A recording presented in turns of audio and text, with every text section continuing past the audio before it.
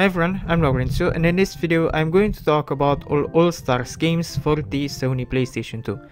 So the best part about the All-Stars games, and right from the bat from the first game, All-Stars Baseball 2002, are the many options you get when playing. For example, you can play a full classic 162 games season mode, or you get the ability to disable interleague play and you can play balanced matches where you play against every other team with similar frequency, or you can play unbalanced, where you play more games against teams in your division.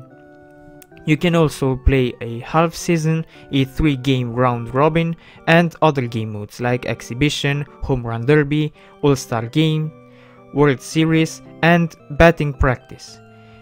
You are also granted the ability to create your own player, and you can create up to 25 created players that you can save on the memory stick.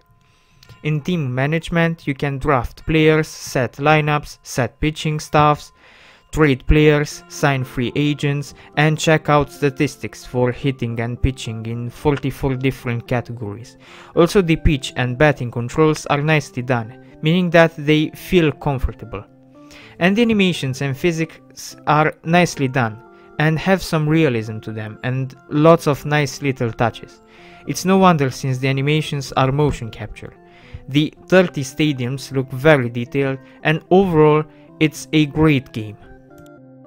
In All-Stars 2003, you get, in addition to what I said in the previous game, a franchise mode. And it's pretty detailed. You can play for 20 seasons. And then, in the franchise mode, you get the other franchise mode stuff like managing salaries or trading players. And in exhibition matches, you can play with both MLB teams and All-Stars teams. But even if the game has nice additions, it has bad ones too, the controls.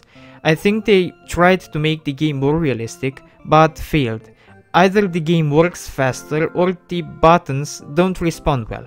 The game doesn't feel as comfy as the first one, and also many bugs appear, like collision not working right, or the match stops and doesn't proceed to the next phase of the game. All-Stars 2004 brings more content. The game has 54 teams and 75 stadiums, and more than 110 All-Star players. And beside the already plenty game modes you've got in the other games, which are present here too, you also get a trivia game and a scenario mode, where the game throws you into a historical match, and from a certain point in the game you have to win. The franchise mode is deeper now, granting you even the ability, if you want, to create your own team with their own uniform, name and stadium. You can adjust lineups, send players to the minors, and propose trades to other teams.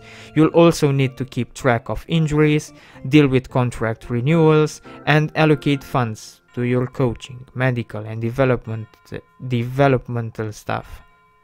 The franchise mode includes the amateur draft that occurs every year in June, as well as the winter meetings and arbitration moves that occur during the off-season. Also, the game has less bugs than the previous game. And All-Stars 2005 has the performance tweaked so that now little to no bugs appear, so the game is pretty much bug-free. Also, the online component is denser now, but that doesn't really matter now anymore as the servers are down. Another difference from the previous game is that it has less teams. Aside of the 30 official MLB teams, you get 15 more, unlike the previous one that had 24 more. So in this one, instead of 54 teams, you get only 45. Also, there is a stadium tour mode, a new game mode that, well, it isn't actually a game mode, but you get it. It's a new mode, the Stadium Tour mode, and it does exactly what the title says. In rest, the game has everything the other games had, and the pitching and batting mechanics feel finally comfortable again, and you can tweak them so that it fits both casual players and hardcore simulation lovers. There are multiple control schemes you can choose from. Also, small details in presentation makes the game worth your money.